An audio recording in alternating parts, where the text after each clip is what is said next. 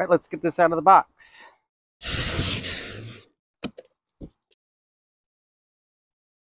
All right, so I got it all unpacked. We've got the bucket here, heavy duty plastic, all the framework, the hardware, tires, pulse, handle, and directions.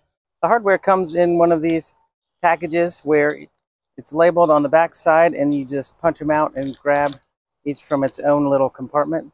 So the only tools we will need to put this together are some wrenches or an adjustable wrench and possibly a screwdriver, just whatever you need to tighten these down. And then we have the instructions here. They look easy enough to follow. First, we start with the piece number 2, which is the largest frame. We're going to line it up with the holes. We're going to be using A, B, and C for this. I recommend starting with the sides first, and then that'll hold it in place.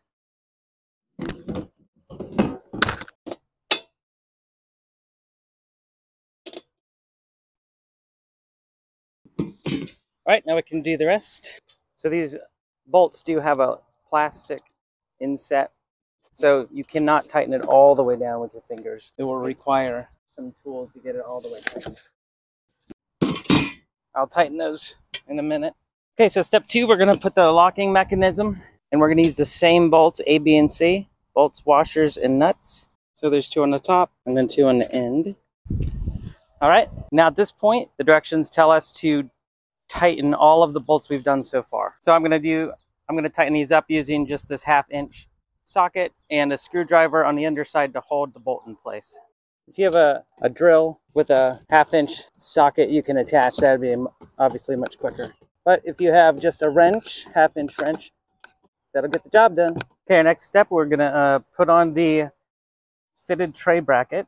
Just going right here. And this just uses the D bolt and then the same B and C washer and nut.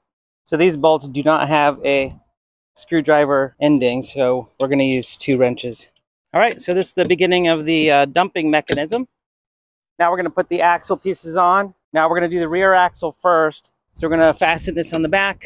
For this, we're using F, J, and K, and these are much larger. So to get this on, looks like we're going to need to lift this up with the bolts in first. And we're going to slide this into the holes, 2 washers, then tighten down the nuts. The next step is to fit the front axle with the yoke. So we're going to do this with the 2 bolts, washers, and nuts. Step 6, we're going to put the front axle. This slides into the prefabricated bolt here. We're going to put this washer and nut and to tighten it down. Okay, that's tight. That swings freely.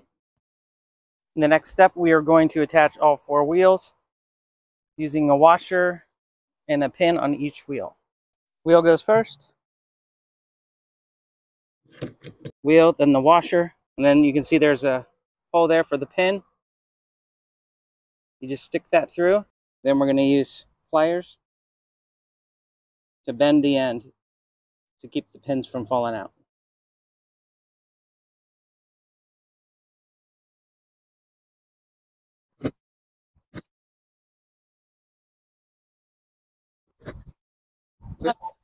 All right, we're on our final step. We're going to attach the handle, the final large bolt here.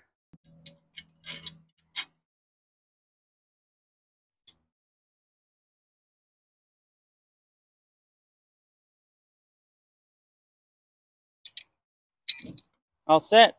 Let's flip it over.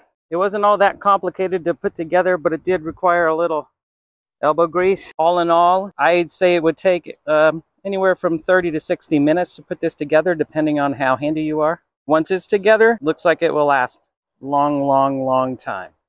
I would say for putting it together, I think the easiest tools to use would be an adjustable wrench, because there's different size bolts to use. Some of them are quite large, and you might not have it in a basic socket or wrench set. If you have a drill that has socket fittings on it, that will make your job a lot easier. There's a lot of hand tightening to do on this. I hope this helps. Thanks for watching.